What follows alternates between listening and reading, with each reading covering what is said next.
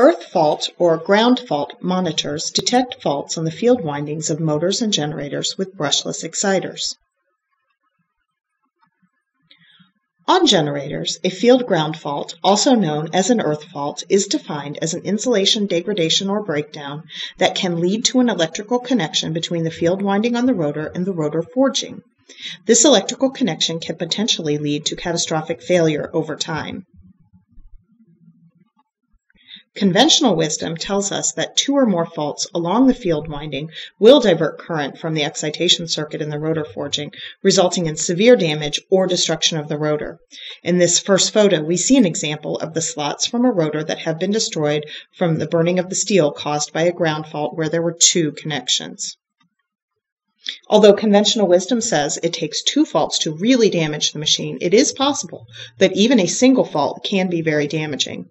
Shown is an example of the inside of a retaining ring where there was a single fault resulting from a turn-to-turn short that arced, burned the insulation, and then burned into the inside of the retaining ring. In this case, the retaining ring needed to be replaced. You can see that in either case, single or multiple faults, you can have severe damage. If the rotor should need to be replaced, it would likely mean a long, forced outage, which often comes at a high cost. For this reason, it is very important that you detect the onset of ground faults.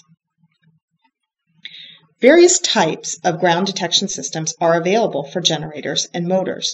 There are a few essential elements in any field ground detection system. First is a means of access to the rotor so that data can be collected and then communicated from the rotor. If you have a brushed exciter with a collector ring, the access is through the brushes, the collector ring, and a ground brush. With brushless exciters and brushless generators, the problem of access is particularly difficult. We'll talk more about this later. You will also need a means of detecting ground faults on the rotor. There are two different methods that we will discuss in detail later. Finally, you need a way of interfacing with the operator to give them the best information possible to make the decisions that they need to make in the event of a ground fault. So let's take a look at the means of gaining access on a brushless exciter.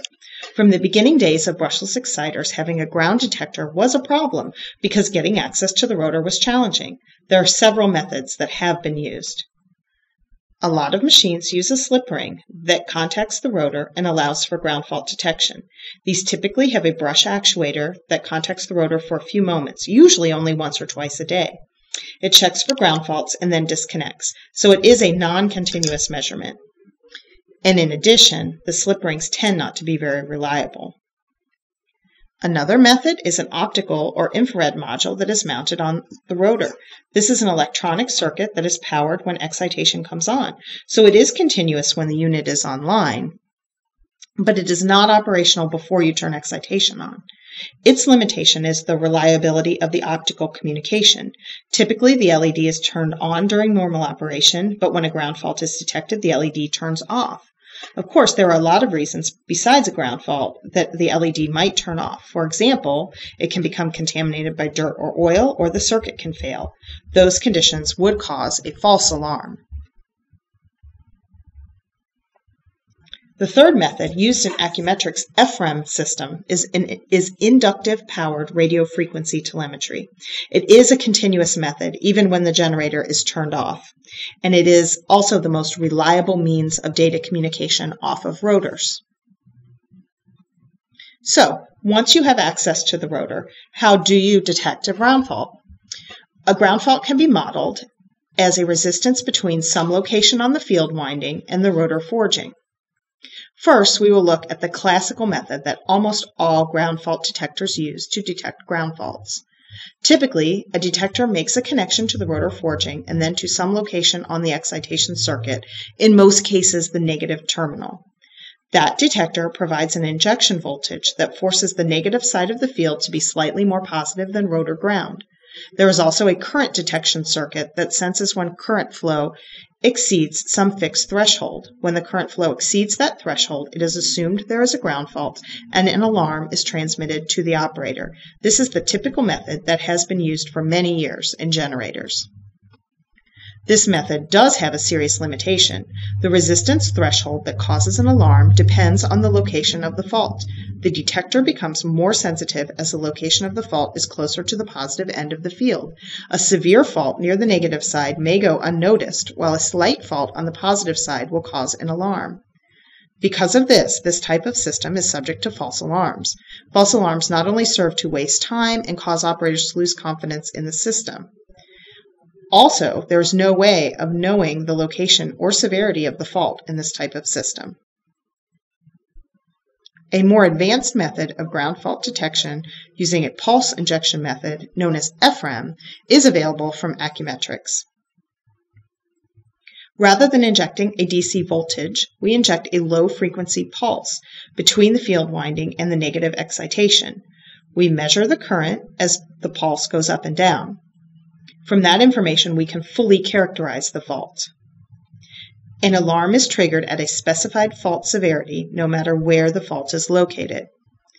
This method provides both the location of the fault and the fault severity. We also measure field voltage, which is typically unavailable on a brushless exciter, and that is another useful piece of information that comes along with this kind of detector. So finally, let's look at the possible interfaces for reporting data to the operator. At the very minimum, you need the ground fault alarm, and with a classical ground fault system, that is in fact what you get. However, you get no other information, so there isn't anything to help you understand if the alarm is legitimate or if you should shut down. Adding diagnostics that verify the proper ground detector operation or provide an alarm when the unit malfunctions gives the operator further confidence that he is really protected. And finally, having additional information like quantitative measurements for health or condition monitoring gives the operator a lot more insight to make the appropriate decision. These are the kinds of interfaces that are much better than just a simple ground fault alarm, and all of these are available with Accumetrics Earth Fault Resistance Monitor. Accumetrics AT8000 FREM system communicates and is powered by inductive powered radio frequency telemetry. The system detects ground faults and continually measures field insulation resistance, fault location, and field excitation voltage. 2 different alarm outputs allow users to set custom resistance thresholds. Also included is a malfunction alarm. There are 2 4 to 20 milliamp analog outputs for reporting fault resistance and field excitation voltage, and included software allows for historical archiving of data so that trends can be examined. Invest in Accumetrics ground detection or monitoring systems to protect your motors and generators from catastrophic failure or unplanned downtime. For more information, visit our website, send us an email, or give us a call.